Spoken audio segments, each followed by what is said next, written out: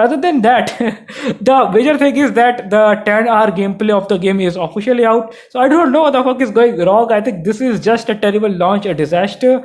No issues with the game, but I think this is not a systematic launch. Random people are uploading random videos. Some people are uploading just 10-hour gameplay walkthrough videos about this game. Some people are just are just kind of still just wandering around, and still there is no official review out yet. And I do not know what sort of embargo process the company did behind a Plague Tale Requiem and what sort of protection they had. At least there should have been something added to actually protect the integrity of the game. Now just game is just everywhere, but not officially. Now the thing is, official people will be just feeling as they have just got scammed. Let me just quickly show you one thing. Now we are on the Epic Store, right? Let's actually browse over here. It still says pre-purchase.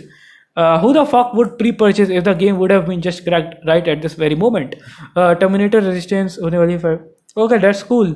Oh, yeah. Thanks for reminding me that. That's insane. And let's go to over here. Crack.